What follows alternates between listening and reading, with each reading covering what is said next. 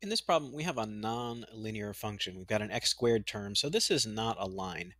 And we're being asked to find the x-intercepts and the y-intercepts of the graph. If this was a line, you'd probably be able to do that no problem.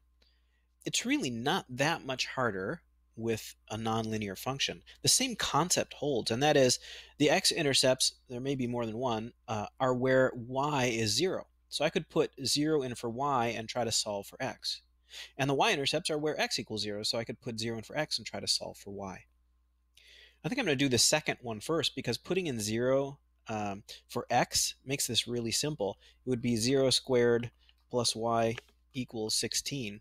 So that's just y equals 16.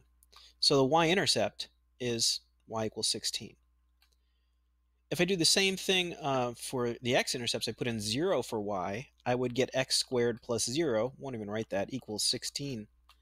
And then I just take the square root of both sides, and I get x equals, remember, plus or minus when you take the square root, 4. So those are how to find the x and y-intercepts of a non-linear function.